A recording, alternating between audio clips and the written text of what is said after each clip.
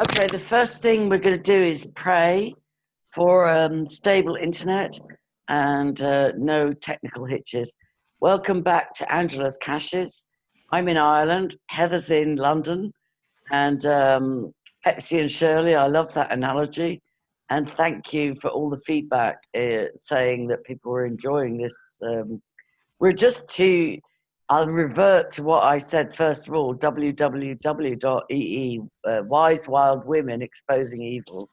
So I haven't spoken to Heather in quite a while, and I'm looking forward to this, so I hope you are too. So welcome back, Heather Brown. How are you? Prue Halliwell, a.k.a. Prue Halliwell. Any updates? How are you doing? Okay, the Hampstead have decided I'm everybody under the sun. First, I'm running fake YouTube channels. How can you fake YouTube? It's like faking the Bank of England company. How can you fake YouTube? No, they do. They do. Yes, I find that you can, because the stills they've taken from the videos they were made to take down of us, they have put it on, it's on Google's front page when you Google us, pictures of us. And when you click on the pictures, some of them are going through to porn sites called something YouTube, some non-YouTube or something YouTube, which is an unsafe site.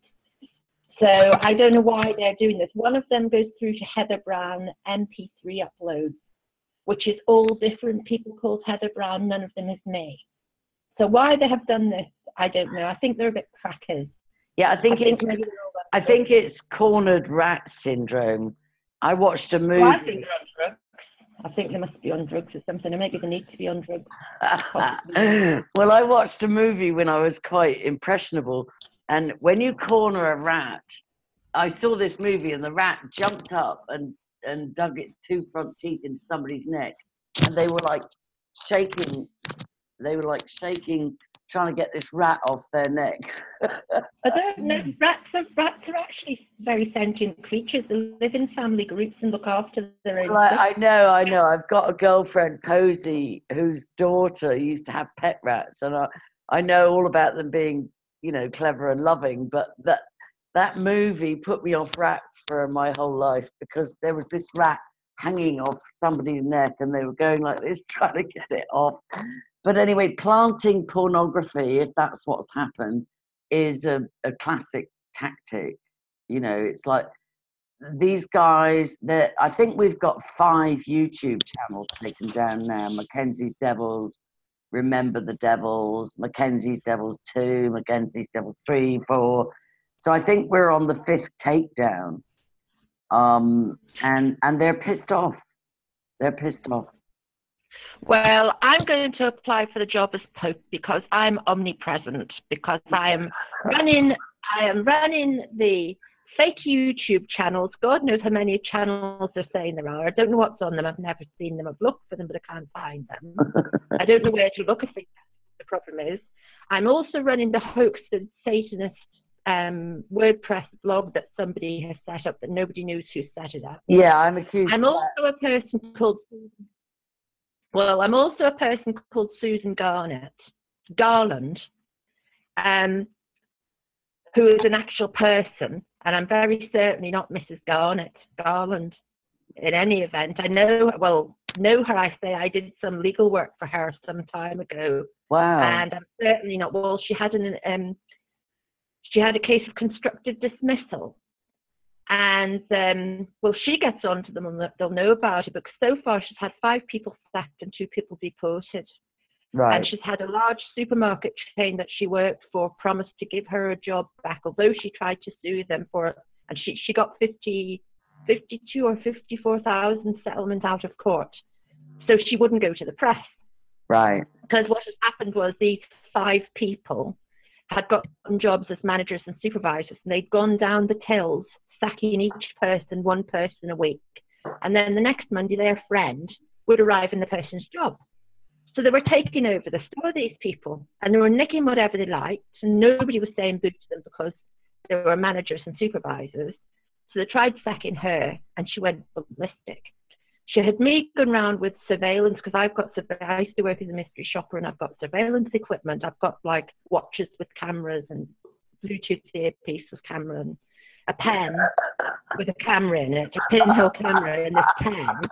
She'd me wandering around there, shot for hours at a time, filming them, and she ended up, she got the 5 of them conspired to get her sacked. She got them sacked. And she wasn't happy with sacked. Off she went to Lunar House and got 2 of them. They were Nigerians. Right. And she kept calling them the family Robinson. And I thought, because they were calling each other, oh, my sister, my sister. And I thought they were related. Well, no. She was calling them the family Robinson, like Robinson gollywogs off the jar, Robinson's jar. So she's calling them family Robinson. I just want to give some context to that, because when I was little, I'm going to be 60 in June. When I was little, there was a Robinson's Marmalade Company. They used to have free gollywogs, as they called them. Yes, you collected these up to get an actual gollywog. Yeah, and originally wog, which is now regarded as a derogatory term, it used to stand for wealthy Oriental gentleman. But the gollywogs was part of social engineering. And then the first time my sister, Kathy, she's 62 now, the first time she saw a black person, she came running in the house and said, Mummy, there's a gollywog coming down the road. So it's like racism was indoctrinated into us. And sometimes this is why I love the whole where black people actually laugh at the racism and call each other nigger and stuff like that. Because I'm not racist. I don't intend to be racist, you know, and but this was just part of our programming for the past 50 years. Well, gollywogs actually originated from Enid Blyton books from the 30s. They didn't originate from the jars. Wow. They originated from, I think it's called the wishing tree or the magic tree or something. Wow. And that's gollywogs. Gollywogs came from Enid Blyton books. They didn't, because they were adult. They were a fictional creature. They weren't actually. Yeah, but they say that. They say that. But like, I grew up on Enid Blyton and, like, you know, the Famous Five and the Secret Seven and that whole thing. Social engineering, it's like the more I research it, the more it's been going on. It's just mind blowing. But anyway, not to worry about. Anyway, she was calling them the family Robinson, and I could just picture going into a tribunal hearing with this woman and her keeping on about the family Robinson did this and the family Robinson did that. And I could imagine the other side's advocates saying to her, Madam, are you saying these people are all related? And her turning around and saying, no, they're big effing coons, because this is the things she was coming up with. And I'm thinking, what the hell am I going to do? Because I can't go into a tribunal hearing with this woman, because if you tried to stop her from this sort of talk, she would start, I have rights, I can. I know, people act out. But she wasn't racist with other people. It was only these 5 that had conspired against her, because I get the distinct feeling they were quite racist themselves, because they were getting everybody the sack, and they were replacing them with their own people near enough from their own village where they came from in Nigeria. Yeah. So she wasn't, I never saw her being that way with other people. No, I know. It's like people go by personal experience. It's like my mother was a Dupre, and the family, they were all military. They were all like Navy or Air Force or whatever. My uncle died in World War II. My grandpa got shrapnel in his lung in World War I, and that eventually killed him. And they were French Huguenots who came to England. But they were from, like, they moved from Whalley Grange in Manchester to Hornchurch in England with Fords, and they were racist. And I remember saying to my nana, Dora Dupre, I was staying with her and I was making the bed and I looked out the window, Bruce Avenue in Hornchurch, and she said, oh, this used to be a lovely street till the Catholics moved in. And then she looked at me, because my mum had converted to Catholicism to marry my dad. And she went, oh, I suppose they're like black people. They can't help the way they're born. And I was just like, I just couldn't, like, make sense of what she was. I wasn't, children don't understand racism. And then have you ever lived in Loyalist Belfast? You'd understand it quick enough. I was there for 2 years in the 1980s, and I was there as a small child.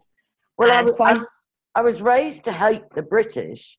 I was raised to identify as Irish Republican, which my father thought he was, and then with my research, turns out not at all. But I was raised to hate the British, but my mother was British, but she converted to Irish Catholic, and she was more Irish Catholic than the Irish Catholics, you know. Well, I then lived my teenage years, since I was 13 till 19, in Killiney in South County, Dublin. Beautiful. So, well, not now it isn't. It used to be, but now it's destroyed. It's terrible now. I'm hearing awful stories about it now. Wow. Yes, it used to be very safe, but there was no such thing as handbag Snatchers or robbers, and we used to walk around all hours. Yeah, no, Killiney, Dalkey, Bray, they were all beautiful. They were lovely. Yeah, well, they're not now. Well, you should come and visit. You should come and visit, and we should go and do a little nostalgia tour around Killiney and Dalkey and Bray and Hope and all those places. You should come and visit. Host the other side. Huh? Host, did you say? Did you say Hope? Yeah, Hope, yeah. That's in North Dublin. That's near Clontarf.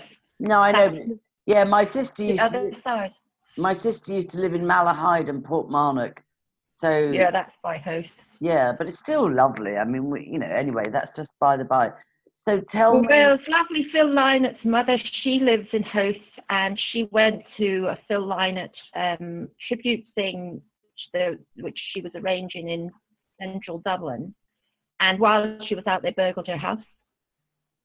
Oh God. Yes, so that's what it's like there. But it used to be we would leave doors and windows open at all hours in Killiney. No, I know, and the same even in rural Ireland, we leave the keys in the car and the front door open. But I suppose those days are, I don't know, but well, I think they're long gone. Well, maybe not. Maybe not. Well, this Garnet woman is a friend. A Garland woman is a friend of them. She knows this Ella person.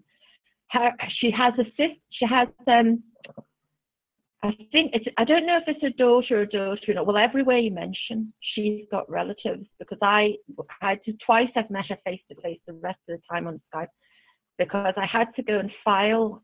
She has to come with me to the court for the exemption form, because she's exempt from the filing fee. So she's got to bring her ID and fill in the exemption form for me to file the stuff for her. So she came with me to the court, and every place you mention up and down this country, oh my, this one lives there, my, that one lives there, and do you know this street, and do you know this person? And I'm no, because I'm thinking she's going on about Gollywog. How am I going to go into a tribunal? I'm thinking, what have I got myself into? I'm thinking, how the hell do I get away from this person? But she'd gone to people on the internet, and they had directed her to me because I was in the same postcode as her. Right. So, because she didn't get legal aid. So because she didn't get legal aid, because she owns a house somewhere else, so she couldn't get legal aid because she is considered to have money. So they sent her to me, and I'm thinking, how the hell to get away from it? Because can you imagine if she started the Robinson family and the tribunal asked her, well, why are you calling them the Robinson family? Oh, because they're big coons. Oh my God. Can you just imagine? That's what I was going to say about.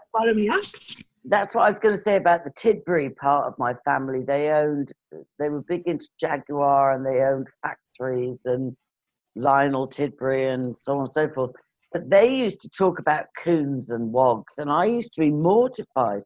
I just used to be like, and then there's the whole urban myth about my mother's family was hugely wealthy, but a Jew stole all their family wealth. And I just used to be like, Mum, every family's got an urban myth about how a Jew stole the family jewels. It's like, but it may be true, I don't know. But do you know what? My mum's 83 and she's ill in hospital. She's probably not going to be at the family wedding tomorrow. But anyway, bring us on from that. But the thing you need to know as well is that legal people, like lay litigants like yourself, you're worth gold, because legal aid's not going to support any court cases that are controversial or that are going to make the system Well, look it's bad. not that. It's because of the law reforms and the reforms in legal aid. It's not easy to get legal aid in family or employment tribunal and for various other things. I know. I know. So the likes. So people send people along to me all the time, and I mean, I had that blooming Sabine sending people to me, and she nearly got me into a whole load of trouble. And I removed myself off of Sabine's. She started sending me things. Call me naive. I still think they're a product of social engineering, but I don't see Sabine, or I think Belinda's an Eastern Star. I think she's a female Freemason.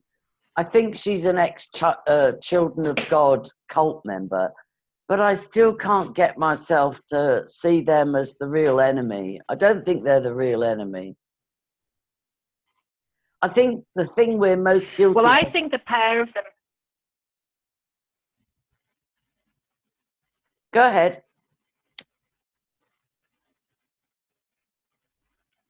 I think the pair of them get involved with legal things and they shouldn't because they know nothing about the law. Well, they've got track records.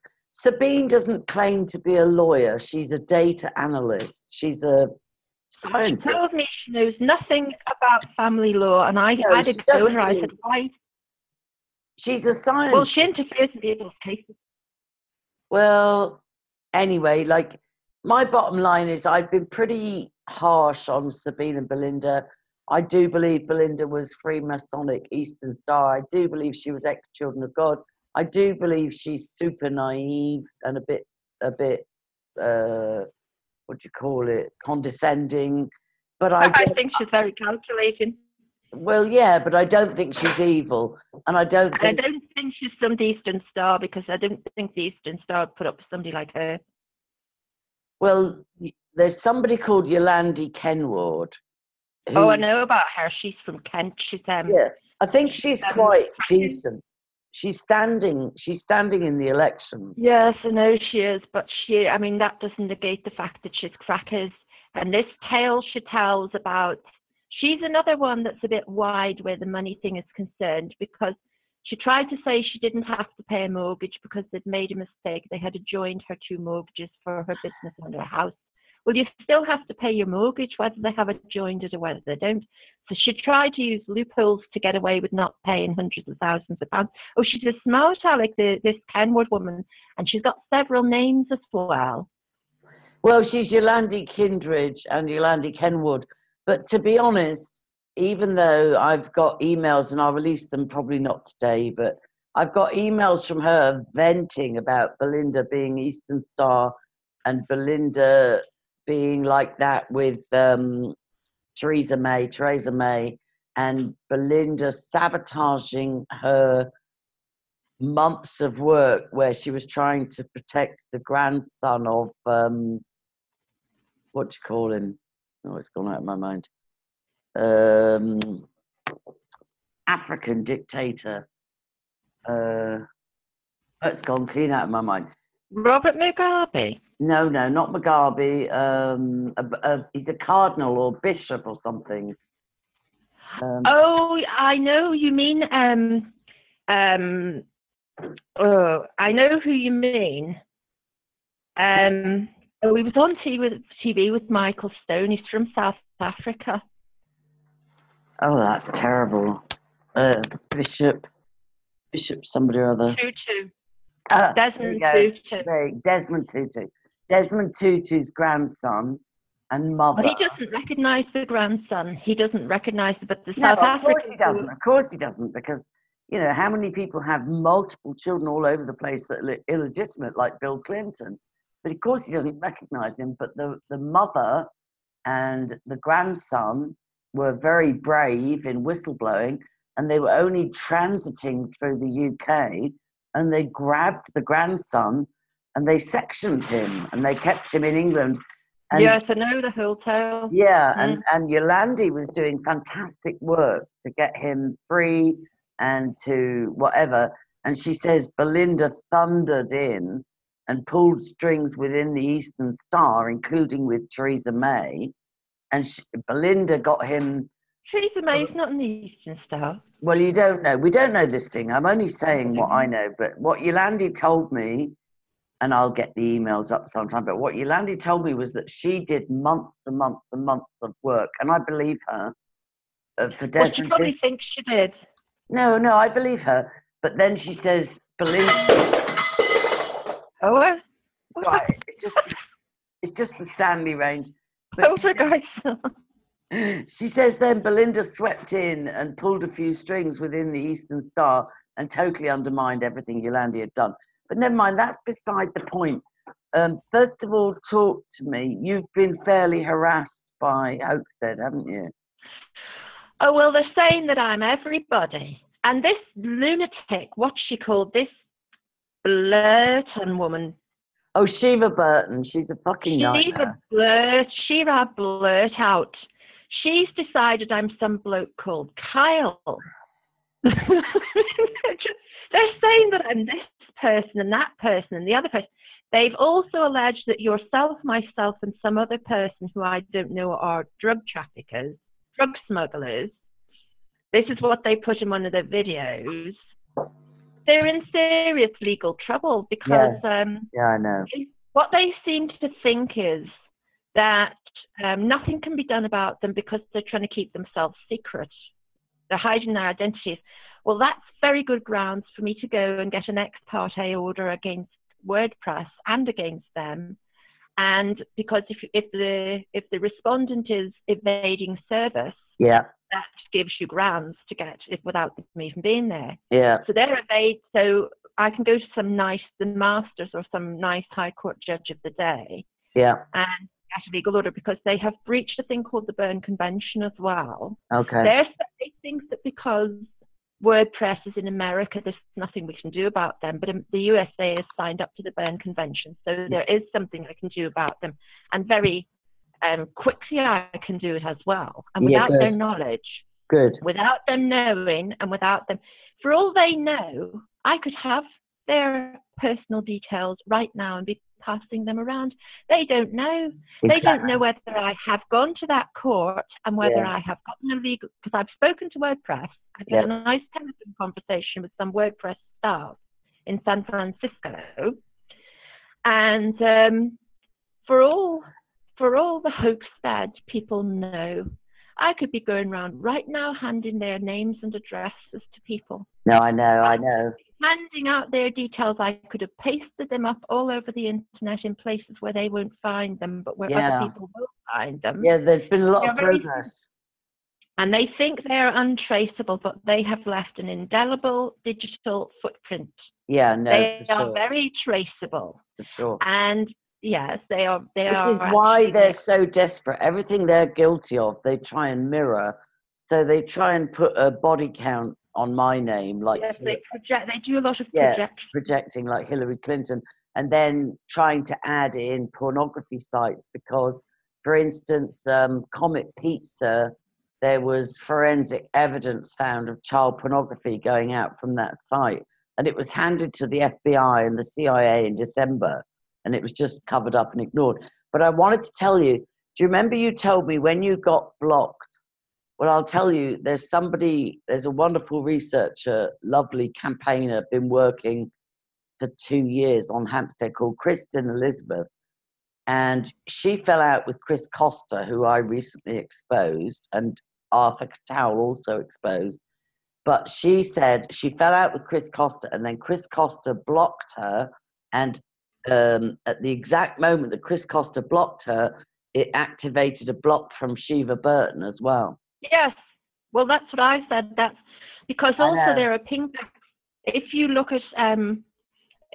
down the commentaries, there are pingbacks that lead to Shiva Burton Cross of Change site. Yeah. So the sites are linked up. My guess is this: Shiva Burton was ignored by yourself and Belinda Mackenzie, and she didn't like this. And you know, I have yet to meet one person who is not from Hampstead that actually likes this Shiva Burton. Everybody hates her. No, she's one of the most hated people that I have ever seen. I know, because I do believe she's an agent. I do. She may have been abused because a lot of Satanists come from intergenerational abusive families. So a lot of them have been brought up in this. And if she ever wanted to break free, I'd be the first to say to her, look, let me help. But I'd let her go to blazes. Yeah, I'd let her go to blazes. I don't like the woman. I mean, no, I have nothing to do with Hampstead, and I never did. I because know. Now, that's Sabine. She sent me stuff about a girl called Lizzie Musa. And you know those Musa children that were taken away? Yeah. Well, Lizzie Musa was the oldest child, and she was put into foster care near where I live. And Sabine sent pictures of Lizzie Musa, like wanted pictures. I wonder what goes on in Sabine's mind sometimes, but she sent like wanted posters saying £1,000 for whoever gives me the address of favour Lizzie Musa. But that's a nice thing to do. I would, if I had it, I would give £1,000 to find Gabriel and Elisa. I think that's a nice thing to do. Well, I'll tell you what, whoever you gave the £1,000 to would be going straight to jail, and the £1,000 took off them, because that's what the authorities would do. Because that's what happens to you if you go around exposing the addresses of children where there is a Children's Act matter, where there is a care order especially. You will go to prison, and you will go to prison for 2 years, and you'll have your assets taken off of you. So, I mean, Sabine, what I said to Sabine, I called Sabine up and I said, listen, this girl is in the area where I live, and I told her about my son, and she started the boo hoo hoo hoo hoo. I cannot listen to this. This is too much for me. Ooh, I cannot listen to this. Oh, God help me. God help me. Stop. And she's going on and on and on, and I was raging. I said, well, what do you want to know people's cases for if you can't listen to this? No, she's just emotional. She's just emotional. It's like, she wanted me to shut up and go away. She wanted me to shut up and go away. And I don't believe she really wanted to know where Lizzie Musa was either. I don't know what her game was, but the next thing she sent that girl from Cambridgeshire to me who planned to get me to Cambridge and rob me. Yeah. And I mean, the little madam was telling me that she was painting this. She wouldn't turn on her Skype camera. She told me she had no camera. Yeah, and then when she wanted me, she had a camera because she wanted me to watch her 3-year-old while she went off and did something. And she put him in front of the camera, and she turned on the camera. And I said, I thought you said you'd no camera. She said, oh no, I just said it doesn't work. No, she told me she'd no camera. She didn't tell me it didn't work. So, I mean, Sabine knew what she was, but she was actually advertising herself for sale by the hour on Bebo. You see, but the thing is, Heather, people are damaged. When people come from generationally abusive or abused families, they're damaged. It's like... Well, she was adopted. She didn't come from generationally abused anybody. Yeah, but you were adopted, but you don't know how that was. I wasn't adopted. I was stolen. There's no adoption of me. Yeah, well... It just took me. There was no documents, nothing. Yeah, well, these days that's what happens in the UK anyway. But I do. Well, it happens in Northern Ireland, and I'll tell you what. When I started kicking off about it in 1993, there were a number of people arrested and taken to the courts, and it was all kept silent. Yeah. Supposedly for the victim shouldn't be. Yeah. Well, the same with Kincora. I can't believe that stayed covered up for as long as it has. The evidence screams. Everybody knows with the bomb that blew up Louis Mountbatten's yacht with 3 young boys on it, and everybody knows what was going on with Kincora. It's just... Well, I lived in East Belfast in the 80s, and everybody knew what was going on then at Kincora. That Billy McGrath was running, and Billy McGrath was known to be a paedophile. He was an Orange Georgia paedophile. There's only Richard Kerr, survivor. I think he's the only survivor left, and he nearly broke through and got the truth out. He was on Sky News and ITV and everything, but it's all gone away again. It's just heartbreaking. It's devastating. Well, because the inquiry in Northern Ireland dealt with it. Well, dealt with it how? Tell me how they dealt with it. Well, they sealed it. Apparently they wanted to seal it so it wouldn't be looked at. Yeah, sealed for 100 years or 75 years. After I started kicking off, they actually found out there were a whole lot more people who'd been the births falsely registered. So I know. what they did was they went around arresting the people who had falsely registered these births. Because how most people found out was their blood type was different to the parents on the birth certificate. Yeah. It couldn't be the parents. Yeah. So more and more of these cases turned up, and somebody I know who's a manager in Chichester House in the birth, death and marriage in Northern Ireland, he said to me there had been an inordinate amount of actual prosecutions and police inquiries into this, but they had done it secretly because they didn't want the victim being the person whose birth was falsely registered. They wanted to preserve anonymity for the victims. Yeah, that's a load of bollocks. That's a load of bollocks. The victims didn't care, because we all didn't care if it came out that our births had been falsely registered. I know. We wanted these people exposed. It's the same. Sorry, it's the same as people saying that Gabriel and Elisa's names and faces should never have been released. Those children wouldn't give a damn about being public if it saved them from being sodomized and raped and brutalized and tortured and forced into cult indoctrination. It's well, this is another thing. This hoaxstead have gone mental, because I have said these children are in the care of Barnet Social Services, and that's where they will stay.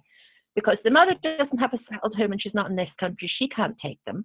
Well, Ricky Damon, the last anybody looked, he was swanning off to Los Angeles to try and be a house sitter, wasn't it? Oh, that was more than a year ago. Well, he doesn't have a settled lifestyle. No, he's been in Leeds. His mother and his brother, who are also alleged to be in the cult, and his grandmother, they're all based in Sheffield. I think his brother works in a hospital. And so he's been traced to Leeds, and then occasionally back in Hampstead, although he doesn't live there anymore. He was on the dole. He was on housing benefit and everything in Hampstead. Well, that doesn't make any difference if he had a settled lifestyle. Yeah, well, there is no way that he was in Hollywood, and he tried to get a house-sitting job and go to auditions, but he was busted on that with Hampstead Research. And then he went to the Philippines with the children, and apparently... No, he didn't go with the children, because the children are not allowed out of this country. I'm talking about 9 months ago. They have been under a care order for a long time. They are not allowed to be taken out of this country. How the law stands is nobody may remove the children from this. Children's Act says it, and the legal order will say it. Nobody can take them out of this jurisdiction except the local authority for a period of no more than 28 days. Yeah, they went on a holiday. They went on holiday. The social services go with them. The social services go with them. You're presuming that social services are not corrupt, and sadly, that's not accurate. But no, anyway. I'm not presuming they're not corrupt, because I know all about social services, as we know from my own case.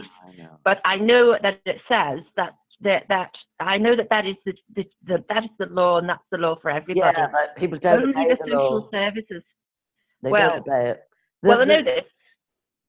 The foster woman took my son to France to live, and I had to get Mrs. Reed from the Hague Prevention Department in Council of Europe to threaten Bexley that she was going to get the French police to put the foster people in a French jail. Yeah. They didn't get my son back within 24 hours. Yeah. And they were gone from this country for 10 months before I found out that they had sold their house. They had been coming to the contacts and bringing my son to the contacts and telling him not to tell me that they'd sold the house and gone to France. But the social services knew about this, it turned out. They knew that these had sold their house and gone to France. There was So when they were forced to come back, and they had no house to live in. So the Bexley Council put them on the homeless register and gave them a 5-bedroom house. They got a 5-bedroom house because they had my son. If she didn't have my son, she wouldn't have got anything. But she owned a chateau. She'd sold her own house for 430,000. She'd sold a piece of land at the back for another 100 or so thousand. She'd bought a chateau with a swimming pool and 6 bedrooms in the south of France. What was her name? Linda Dole. They live at 75 Upper Park Road. That's the house they got because they had my son living with them. How do you spell her last name? D-O-L-E, dole, as in on the dole. Yeah, because when they came back here from France, they owned that chateau with a swimming pool, and she was claiming housing benefits. I know. But if you own a property in France, you can't claim housing But this benefits. is why I'm saying you can't count on the law being obeyed, and you can't count on... I happen to know from inside of Barnet that Ricky Dearman hadn't a chance in hell of getting those children. They weren't taking the children from the mother to give to him. A, he had no relationship with the children for years. B, when he did come to take them out, when they were forced to go with him, the boy wouldn't speak to Dearman in Dearman's car. And Dearman threw the two children. Now, these are children maybe 7 or 8 years old. So he stops on the freeway and puts them out of the car to the side of the road and leaves them there for 3/4 of an hour. Yeah. So somebody like that, I happen to have had a conversation with somebody inside Barnet, and this is how I know this. Somebody who does this can't be trusted with them. No, I know, but that's in an ideal world. I know and that if something incident. happened to them, then the social service. Yeah, he left them for 45 minutes for a punishment. They disobeyed him or disrespected him or whatever he perceived. They wouldn't speak to him, was what apparently. So he left them on the side of the road, and God love them, they climbed up on a little wall and they just sat on a wall, feeling totally and utterly abandoned. It's horrendous. That's very dangerous to leave small children by a roadside. Yeah, I know that. It only takes a click of a fingers for somebody to drive by and decide to pick them up and take them away and kill them. Yeah, I know. God, you know, that's highly dangerous to be doing that. So the social services weren't very pleased about this, and he had no stable relationship with them. Plus, they didn't want to live with him, and I don't believe he took them to the Philippines or any place else, because I don't believe that they would have gone with him. I don't believe that. Well, they're only children, so if he says, and the social workers say, you're going on holiday with daddy, which I was told they did, and I'm 60-40, I believe they did. I was told that he didn't want to take them out of foster care because he didn't want to be fully responsible for them. Yes, he doesn't want them for a kick-off. But I was told that they don't want him either. No, I know. But I was told that he had unlimited, unsupervised access to them at weekends and holidays. And well, the mother has also been told the same. No, she hasn't. I've seen photographs of him with the children unsupervised. I've had reports where he's been in Hampstead with the children. Get down. That's the dog. Naughty boy, girl. I've had. Come and say hello, Ruby. Come here. Come and say hello. No, all right then. It's just camera shy. Oh, look, isn't she lovely? Hello. Hello, Ruby. Oh, look, she's gorgeous. Anyway, no, but that's beside the point. Like, I hope that it's true that he no longer has access to them. Well, that's what Ella was told, isn't it, when she phoned the social, because I heard that radio broadcast. Yeah, that was great news. Even though I do believe she was complicit, but I don't think she was anything near on the scale that Ricky Dearman was. But she needs to fess up to what she was complicit in. And before we spoke, I was saying my prayers, and I actually am ready to say who gave me in September last year the intelligence that Ella's device had been hacked with a modest price of £3,000, and that 2 videos in particular were found on her device. One of a woman masturbating Gabriel, aged about 3, and although it wasn't conclusive that it was Ella, it certainly indicated such. And the other video was of a disabled boy. This was a snuff movie, which Ella was also alleged to have been complicit in distributing. It was a disabled boy being raped and sodomized and then set on fire by Ricky Dearman. Like, oh, Jesus Christ. So I've taken the heat. Did you see these alleged videos? No. The person that gave me the intel last September and had been trying to give it to me for at least 6 months said that it had been reported to MI6. The evidence had been given to MI6. MI6 had said off the record that they would put surveillance on both Abe and on both Ricky and Ella, and well, they would be dealing with it. Why would MI6 be looking into this? Because this is all in the UK. No, MI6 you see, outside of the UK, they don't deal with it. I know, but the thing is, I think what's becoming more and more clear, somebody with Pizzagate, a supposed CIA insider, said the reason that the Americans were dragging their feet about fully exposing Pizzagate was because it could bring the British establishment down. I think it's become very clear that Hampstead... Who told you this? Tell us the name of the person. Right, that's what I'm going to do, right? Yes. And this is not done flippantly. So I'll just give you some background first. The person that gave me the intel is married to somebody who predominantly lives in Saudi Arabia. He's the child of an Anglo-Iranian parentage. His father was in the Royal Air Force for a long time, and he was married to a woman from Iran. And his father was, I think, dishonorably discharged from the Royal Air Force after quite a lot of long time service. And I don't know if it was on espionage grounds, or I can't remember the grounds that his father was dishonorably discharged.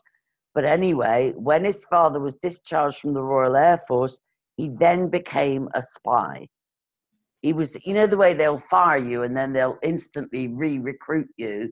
Right, we know you've been fired, but we'll give you 200 grand or whatever it is to now go underground and be one of our assets. So this person, her father-in-law, was alleged to have been, well, he was definitely ex-Royal Air Force. He was definitely married to an Iranian woman, and he was alleged to have gone over, after being dishonorably discharged, he was alleged to have then been recruited as a spy. The son, who's probably 40, works mostly in Saudi Arabia. And I just pray in Jesus' name that the offspring, the children are protected. But the son's name is Toby, and his wife's name, who was my source, the intel that I was given, is Caroline Cotier. She goes on Facebook by Lalita Noir. She was heard of her. Well, she was interviewed along with myself by Melanie Abbott of Radio 4. Well, this is going back Hampstead more than 2 years ago. She and I were both interviewed by Melanie Abbott of BBC Radio 4, thinking that we were Hampstead residents, which we weren't. She lives in Luton. He lives in and works in Saudi Arabia. His father is ex-Royal Air Force, married to an Iranian, and alleged by Caroline to have been recruited as MI6 after his Air Force career ended. So the thing that gave me the courage to release her name was that Kristen Elizabeth, the one that said when she was blocked by Chris Costa, it synchronistically blocked her from Shiva Burton. She said to me that she had defended Chris Costa to the moon and back because she didn't want Chris's children targeted. And it's the same with Caroline. She and Toby have a child who's very adorable, but I've protected her since September, and my children have been targeted, and here's me protecting her. Now, she hung me out to dry. She gave me this intel in September. But how does she know this thing anyway? From her husband and from the MI6 contacts. Well, why would they tell her? Because she's the wife of an agent. Well, they're not supposed to keep everything. Well, they're not supposed to tell their wives, but isn't it true that, you know, that's how the most old-fashioned spying ever went on? It was pillow talk. Pillow talk, exactly. So, but this is where it broke down, because her husband gave her, you know, her husband didn't like her being involved with researching Hampstead. So he allegedly paid somebody $3,000 to go and hack Ricky and Ella's devices. The devices turned out that it was to do with drugs, it was to do with the Russian mafia, and that Ella had pimped the children from a young age, and that Ella was furious because Ricky stiffed her for £240,000. Well, where's the £240,000 now then? Well, apparently Ricky was too greedy, and the Russian mafia were paying Ricky commission, but he was taking the commission, and then he was taking more than the commission, and then he was pimping the children at school secretly without Ella's knowledge, and then she felt like she'd been stiffed of 240,000, and so she blew the whistle on him. So although I don't think she was as complicit, and this is all allegedly, although I don't think she was as complicit, I do think the Russian drug cartel side of things might have been her side of the business, and that she was definitely a co-director with Ricky with, it was supposed to be health and nutrition websites, but they were porn and snuff distribution websites. But I just want you to say on camera what you thought, and I think, fairly good grounds, you thought you'd seen Abraham. Now, I must say this first. Oh, let me just say this first. Let me just say this first. The intel Carolyn Cottier, aka Lolita Noir, gave me was that, ironically, the innocent person in this whole drama was Abraham. No, I wouldn't think so. Right, well, she said, according to the MI6 investigation, MI5, MI6, whatever, that Ricky was the most guilty, Ella was pretty dirty in the involvement, and Abraham was just the petty crook who he was going to be a patsy. Abraham was intended to be the patsy. He was just a small-time drug dealer, had some anger management issues, and then the part you told me off camera last time, possibly a pimp. So tell us about... Little wannabe pimp, little spiv. I encountered him once. I used to work in this hotel that was mainly elderly Jewish ladies that lived there, but there were some men that came to work in London during the week, like sales executives. And they used to stay there 5 days during the week and go home at the weekend and come back on the Monday. And this was in Queensway? No. Queensway is where I was an author's researcher. And I ended up thrown in the police van wearing my Carmen rollers and my blue fluffy slippers. Well, because I was only 19 and I got this job as an author's researcher for this woman who looked like Mrs. Bradley off the Mrs. Bradley mystery. She lived in some big house in the West Country, and she gave me these little books, and I was to write everything about everybody, and to gather information for her, because she was going to write crime novels. So I didn't realise what a red light area was. I didn't know. I knew the word prostitutes and hookers, but I didn't know what they did, to be honest with you. Well, I know, it's hilarious. This woman, she knew exactly what she was employing. She advertised in the Lady magazine, and she advertised in such a way as to attract somebody who wouldn't know what they were doing, in fact.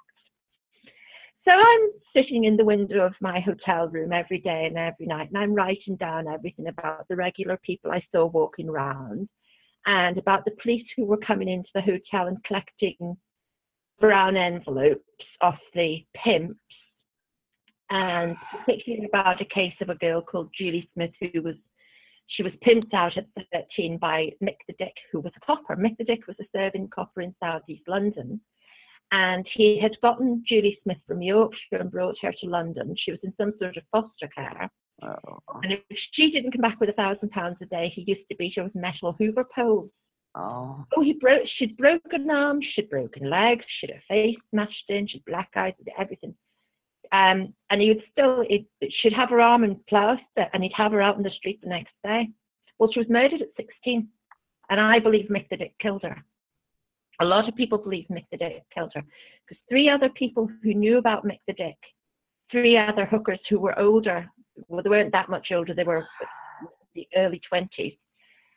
Over a period of 6 months, they turned up dead as well, after she was dead, because, well, they tried to take her away from Mick the Dick and put her back in Yorkshire, and he went straight back to Yorkshire and took her from the foster house and brought her back to London. So, I mean, she saw me writing down, and I'd be sat at the bus stop sitting, and I'd be looking at everybody and writing. I mean, that's not something you should be doing in the middle of a dangerous. No. You had been recruited. You just didn't know it. You'd been recruited. This woman wanted information to write crime novels. Well, why didn't she? No, that's a cover story. That's a cover story. She did. No, she wanted to write crime novels. But why didn't she put herself in the middle of Queensway watching these bloody people? She wanted a young girl of a certain age, and she wanted somebody who was naive enough not to be scared to do this. I didn't know there was any danger in sitting, writing down, and giving, you know, like the Harriet the Spy novels. No, I totally understand. That's how they got me. They would send me into life and death situations, but I had no fear. I was so naive, I had no clue that at any given moment I could be fucking bumped off. That's how they do it. That's how they recruit people. The police and the pimps conspired together, because I set my foot, and I had the Carmen rollers in and blue fluffy slippers on, and I thought, I'll go to, you know the ones with little heels, little Marilyn Monroe slippers. I know the Carmen rollers as well. I mean, the Carmen rollers, and I thought, well, I'll go to Boots' side door was just across from the door of the hotel, just across this side street, and I thought, I'll go and I'll get a sandwich and a drink.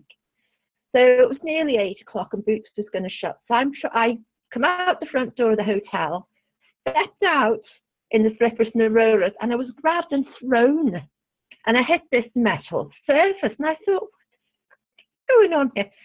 And the first thing that came into my head, I looked up. I was laid on the floor on this metal surface, and I looked up, and there was 3 coppers sat on a bench in the back of the sandwich van, in the back of the police van. I didn't know it was in a police van. I was just picked and thrown. I didn't see the police van. I was just thrown, and bang, I hit this metal surface.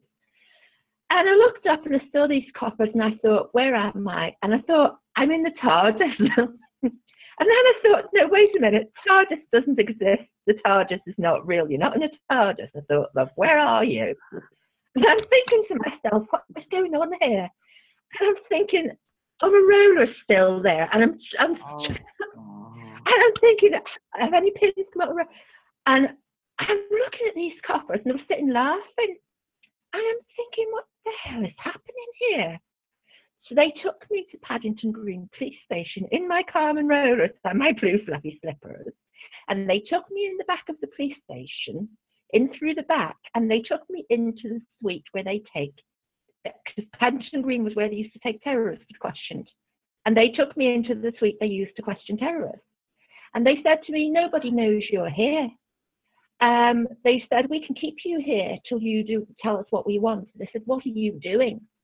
Because Mick the Dick had pulled his car up beside me when I was walking along the street in broad daylight, and he said to me, I want to talk to you. And I knew who he was. Mr. Smith. Mr. Smith. Mick the Dick. We called him Mick the Dick. Right, he was a copper.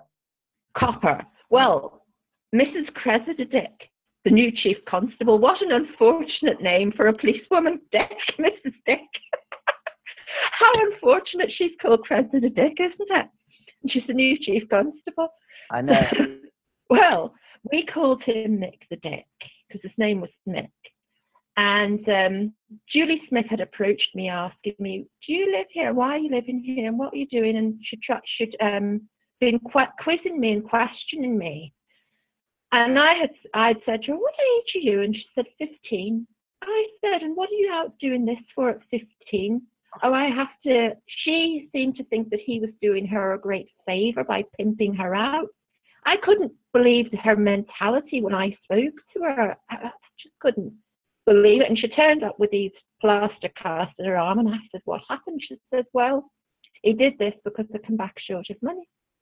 she come back with a few pounds short of £1,000. But tell us about seeing Abraham, or thinking you saw Abraham. Well, anyway, yes, it wasn't in Queensway, because in Queensway, anyway, I was taken into the back of the police station, the Paddington Green, and they said, you've come from Ireland.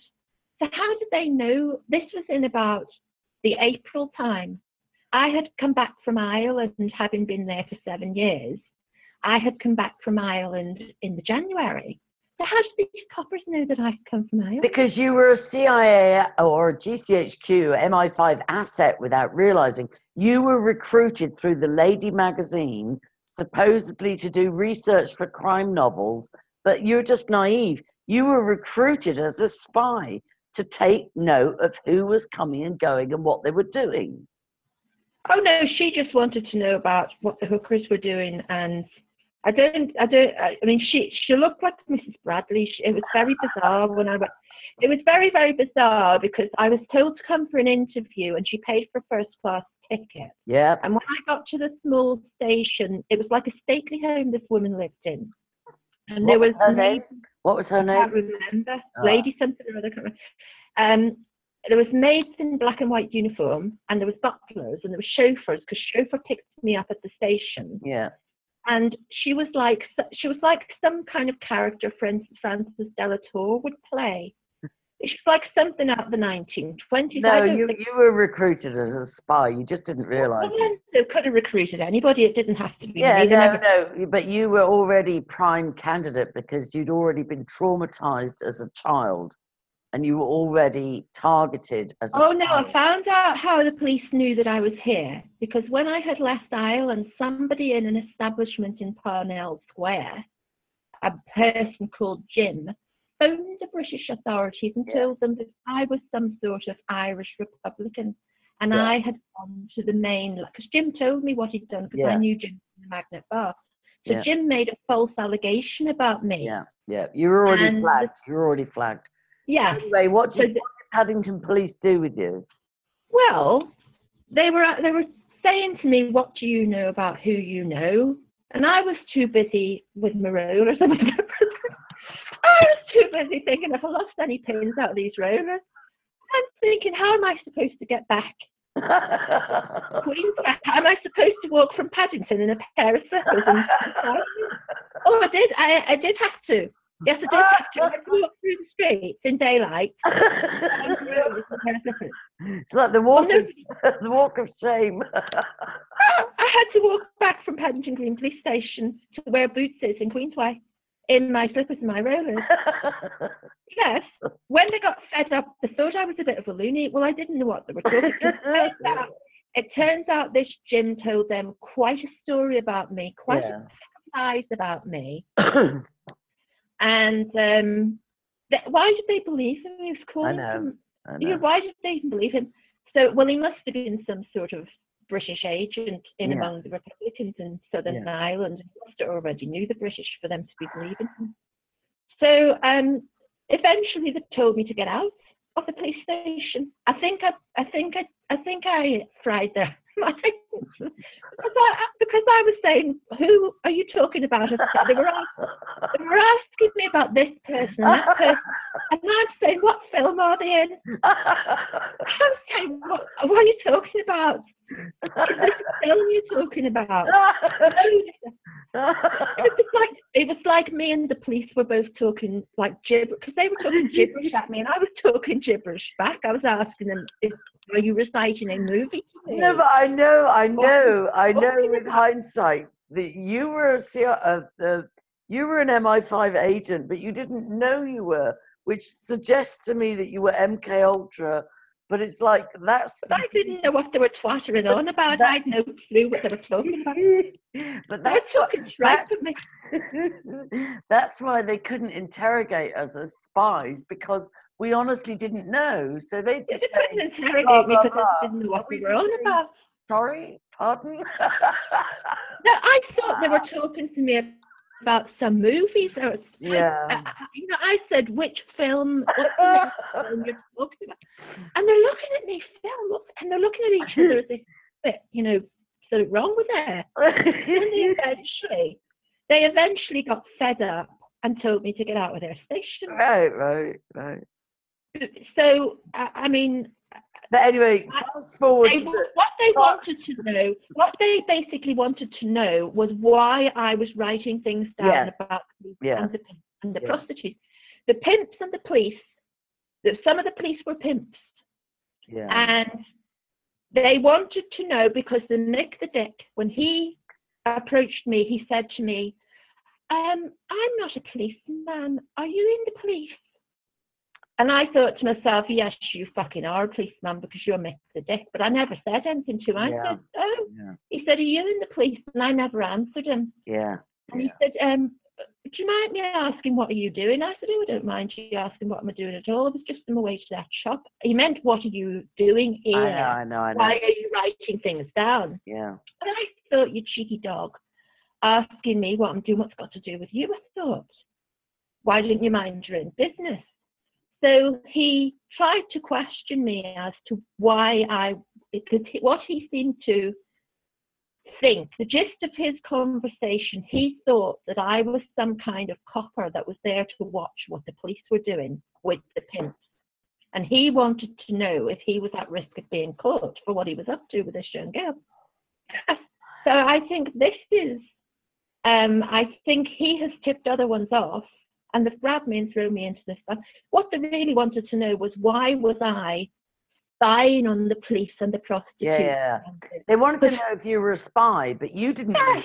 You didn't know you were a spy, so therefore you couldn't spill. But fast forward to the Abraham bit. Well, after I left, this was the second time I was back in London, and I was in Golders Green and Finchley and Hampstead working in hotels.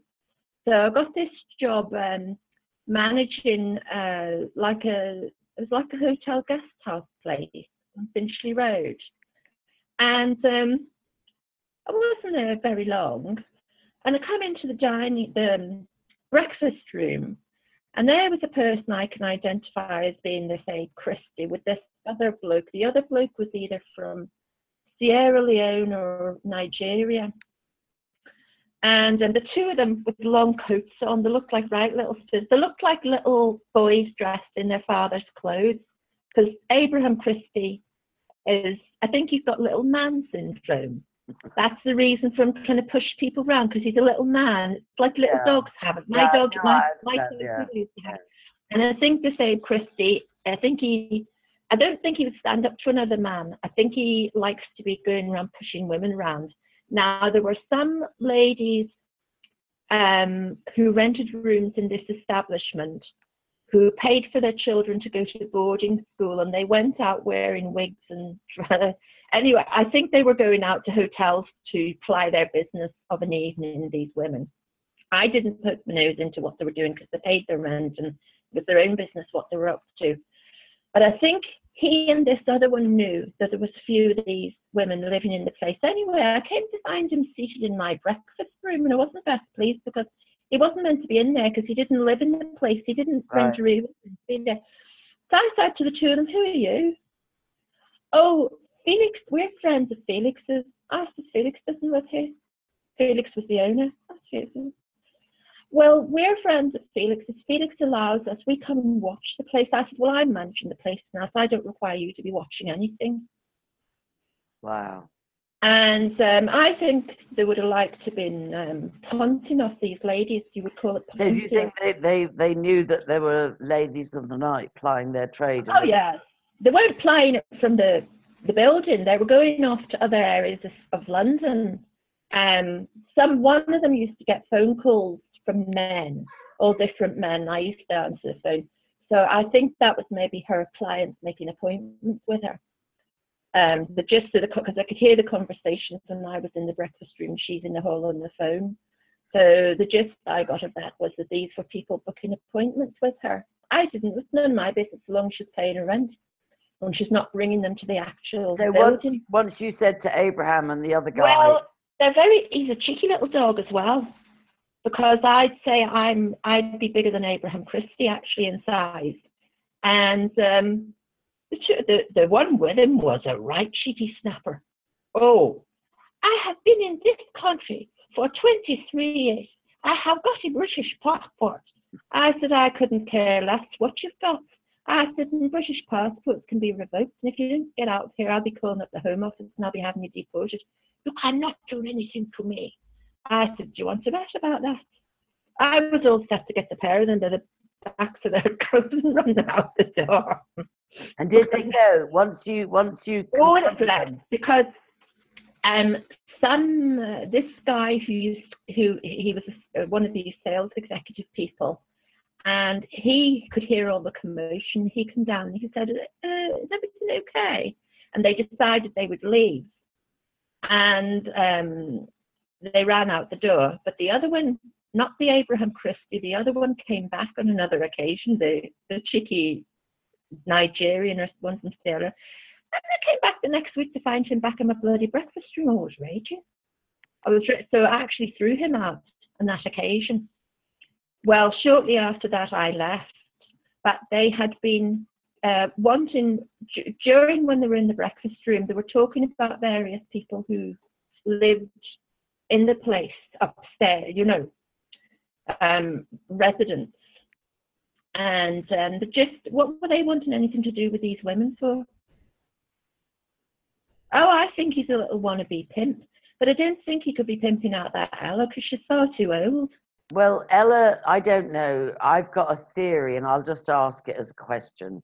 She's obviously well educated. Her parents are obviously well educated, but I do wonder.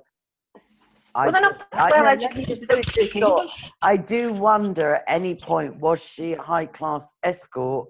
How did she end up, first of all, with cult member Will Draper, then passed on to cult member Ricky Dearman, then pulling in possible pimp, small-time crook Abraham Christie in Hampstead in a multi-million-pound property?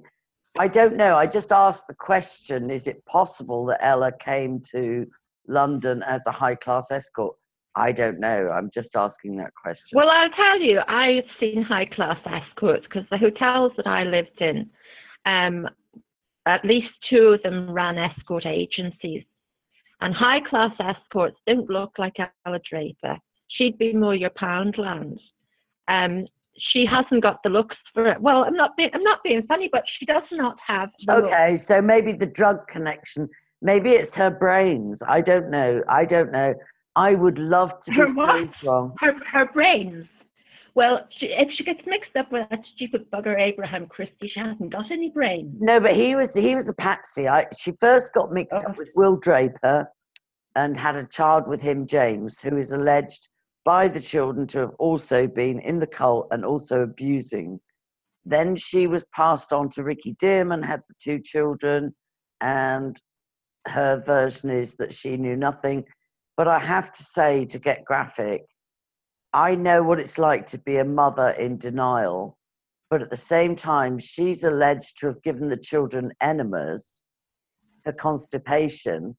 And if those children were being sodomized and raped from childhood, which I believe they were, you would not, I get it very hard to believe that she saw no evidence of them being multiple abuse. Well, what this Garland woman seemed to say, because at the beginning she was saying to me about it's either her daughter-in-law and her niece, or her daughter and her niece live in Hampstead, but she has relatives in Chatham, in Manchester, any place you mention, she's got a stream of relatives in it. She's from Northern Ireland. I think they all came over during feuds when there was various, I think she's from some kind of organisation, family or something. And when there was feuds, there would be more of them come over here to escape being killed by their own type. Yeah, they'd be exiled, yeah. Well, there seems to be, well, I think the amount of them she's got, she could form a large army and take the bloody place over. Yeah, no, it was very common. Like, I've had threats like that. You've got 24 hours to leave, and most people would leave. Well, she has relatives everywhere up and down this flaming country. She has enough relatives to be bigger than the British Army, as far as I could see. So, anyway, she seemed to say that this Ella Draper was a keep fit teacher. Yeah, she was. She taught yoga. She taught facial yoga. She taught, What? yeah, no, some of it's good stuff, but she What taught yoga? What face, yoga? face yoga. Face yoga. Oh, like Beverly Callard. I have a Beverly Callard tape, and at the end of it, she does these exercises where it does this. No, she's got some very To good tighten up your information. eyes. I do believe her information about if I could grow cannabis plants, I would, and then I would juice them. I wouldn't roll joints, I don't know how to, but I would grow cannabis plants in Lanzarote where it's legal, and I would chop them up and put them in with broccoli and asparagus and onions and cabbage, and I would juice them. She's got a lot of good information. I do believe, it's hard to say this, but I do believe on some level she loved her children, but I just don't think she's telling the truth about her full involvement in the cult. Well, the Garland woman seemed to think that because she was asking me, I never went into the fact that I had received because I took myself off that bloody Sabine's mailing list thing. Because if you go to look at anything on Sabine's site, she harvests your details. No, everybody does that. That's the internet. Everybody does that. No, she actually makes you give your email address. Yeah, everybody has to. That's data collection. She's a data analyst, scientist type person. Everybody who runs a blog or a website, that's where the gold is. You harvest the email addresses. Push the fruitcake, but anyway, she blocks the screen so you can't read it, so that she blackmails you into giving her your email address. No, it's not blackmail. That's how they do it. Honestly, that's because I have never seen anybody else do it like this. No, they do. They ask you, would you like to sign up to their email address, and you can remove the thing from the screen and continue reading, but with her you can't. Either you sign up or you don't read anything. But anyway, I was on her mailing list, and I didn't realize the danger of being on her mailing list, and she was sending dangerous stuff around that you could be jailed for having.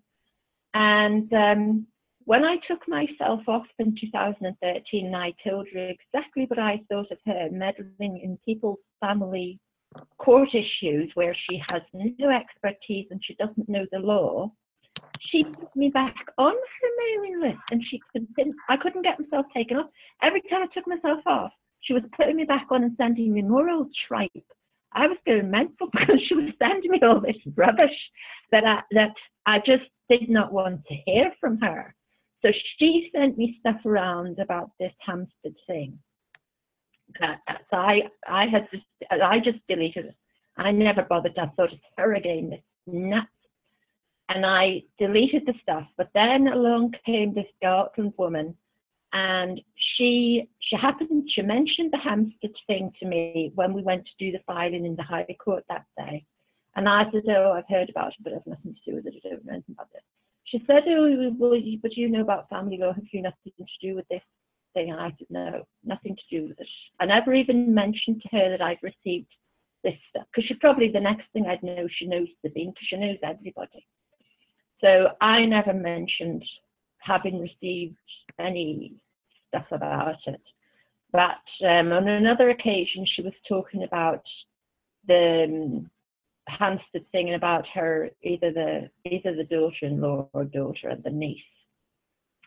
And she was saying that the Ella was a keep fit teacher. She never said anything about face yoga. No, she was a yoga teacher, and she ran a facial yoga blog. And her and Abraham, but her and Ricky also, her and Ricky ran nutrition blogs, and both were devotees of Cheng Hai or something, some cult. But those Cheng Hai it's copied from the Monkey Magic TV show.